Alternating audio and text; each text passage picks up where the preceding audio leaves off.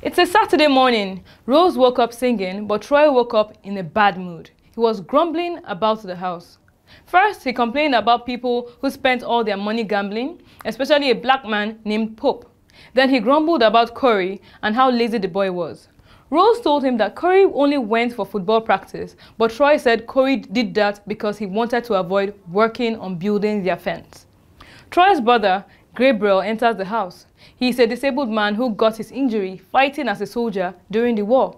Gabe believes he is an angel, so he carries a trumpet around his neck. To make money, Gabriel sells fruits. He always feels that Troy is angry at him, but Troy denies it. Gabe tells Troy that he moved out of the house to stay with Miss Pearl so he can be independent and to make Troy proud of him. Rose tried to offer Gabe breakfast, but he said he had eaten. Rose became worried that Gabe doesn't eat at his lodge. While everyone was proud of Gabe and the progress he was making, Troy wasn't happy. He wanted Gabe to be free and experience peace after a long life at war as a soldier.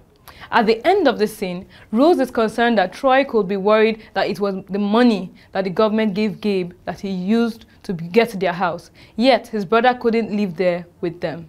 See you next time.